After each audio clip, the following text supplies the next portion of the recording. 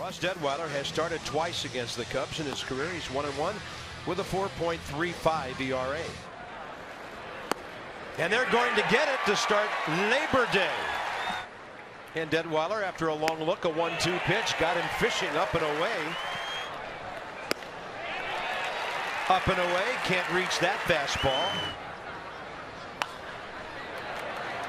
This ball tapped in the air, short right field.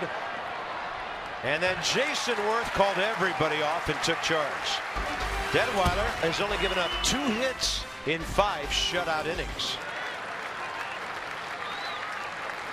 Soriano holds, and it's a double play ball.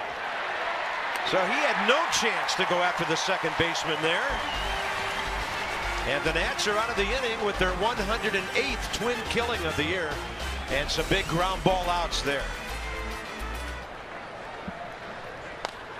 There's a bouncer, left side. Zimmerman, what a pick. Espinosa with the turn. The Nats with another double play ball to get this one into the 7th inning stretch.